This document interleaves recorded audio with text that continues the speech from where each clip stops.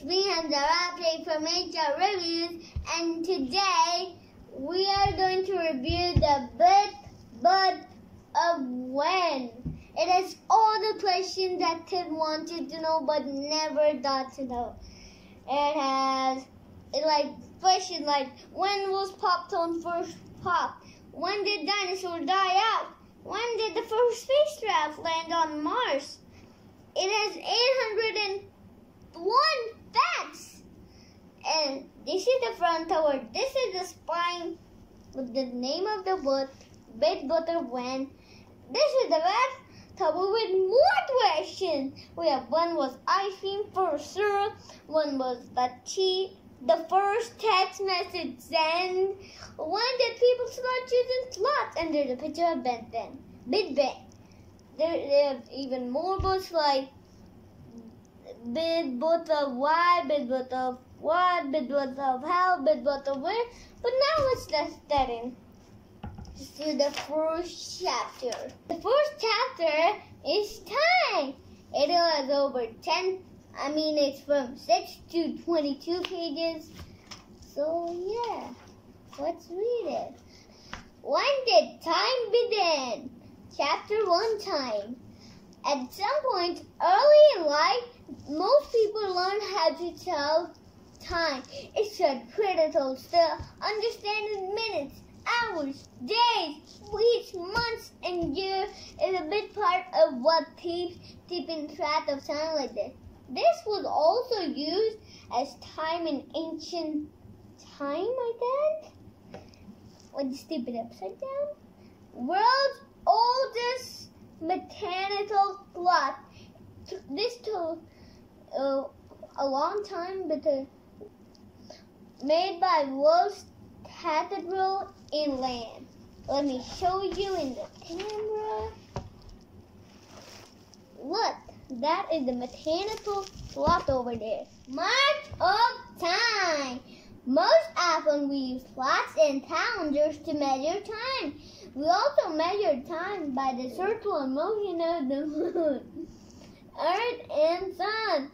Earth in 1 year for Earth to go around the Sun every day. Earth spins on its axis, which makes it look like the Sun is moving across the sky. We can measure the length of a day by following the shadows created by the Sun. Next one. Oh, this one is a fun fact in a magnifying glass. Daylight saving time began when Benjamin Franklin suggested that people could save candles by waking up earlier in the summer and working longer during daylight hours. Daylight saving time was formally adopted in the U.S. in 1918. In the 1918, to keep clocks in sync with Earth's slowing rotation. Oh, I'm stuck. Rotation. Oh. To keep clocks in sync with Earth's slowing rotation, a leap second has to be added in every few years. Like that, from a year to a year to a year to a year. Yeah, next thing. When did people begin to use calendars? This is a new one. The oldest calendar was not like the one hanging on your wall. It was a row of ancient pits in Scotland that are about 10,000 years old. Stone Age humans dug this complex of series of holes to represent the months of the year and phases of the moon. They used the calendar for 6,000 years. Wow, that's a lot. I've never used calendars that long. The Babylonian calendar had 29 days and 30 days, alternating months that equal roughly 354 days.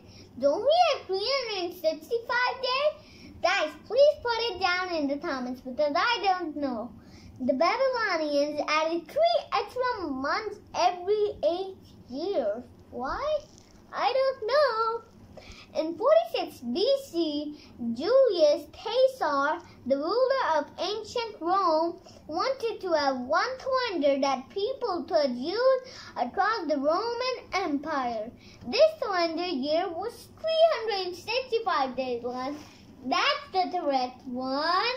Now we're talking. Where was I? Oh, with one extra day, leap day added every 4 years. So that's 4 less. Caesar moved the first day of the year from March 1 to January 1. The Pap's calendar. Today, most of the world use the Gregorian calendar, named for the Pope Gregory X111. I do not know what that is. In the late 1500s, Pope Gregory wanted to align Easter with the first day of spring.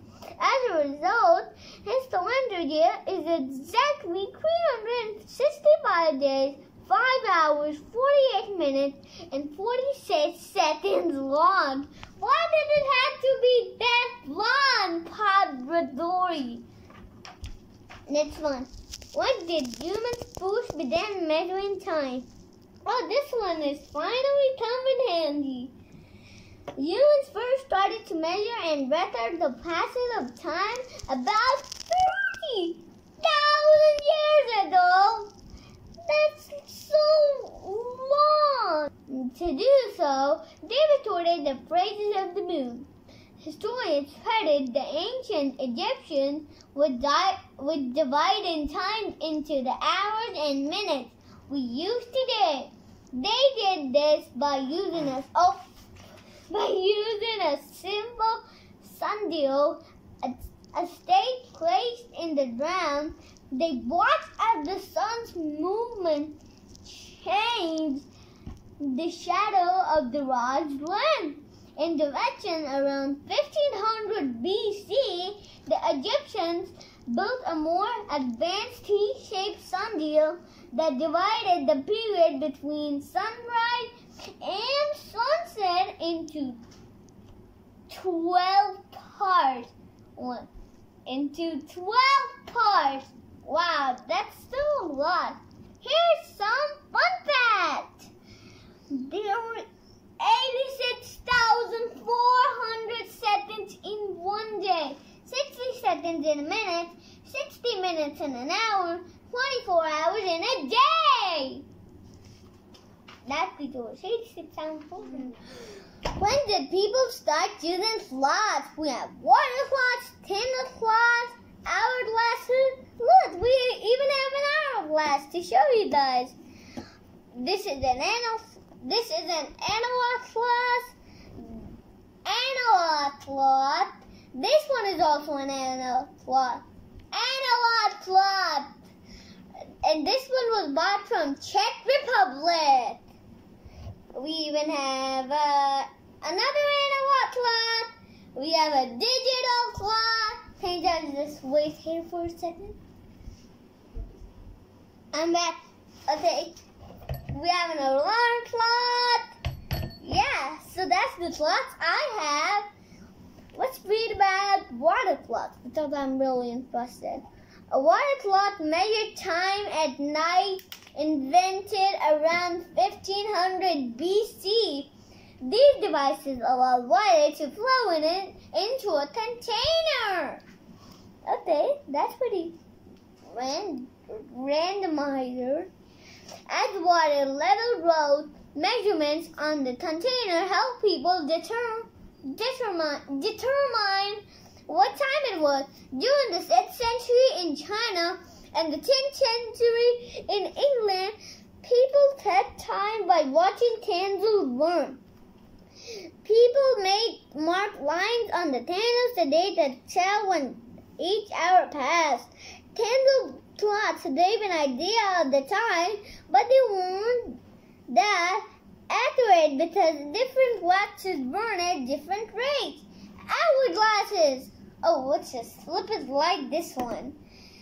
By the 1300s, artisans had mastered the art of glass making Hourglasses help people take time by measuring the speed of sand as it moves from the top to the bottom of the glass.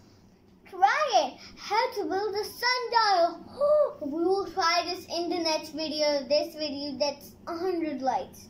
Yeah, 100. When did people start using mechanical clocks? In the 13th century, European artisans designed the mechanical clock as a more reliable method of telling time. The earliest mechanical clocks were designed in Europe in the late 1300s.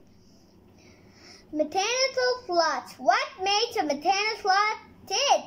And a statement is at the heart for all mechanical clocks. For example, in a grandfather clock, and a statement made sure that the clock gears advance at a steady and equal rate. That's why the hands of the clock move toward with precision.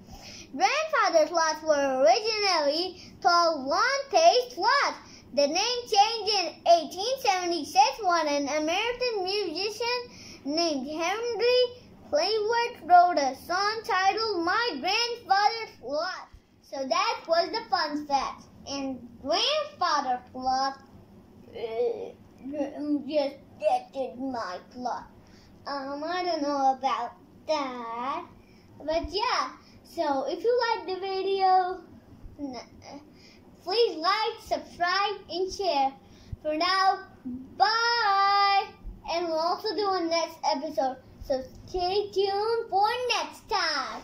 Voila!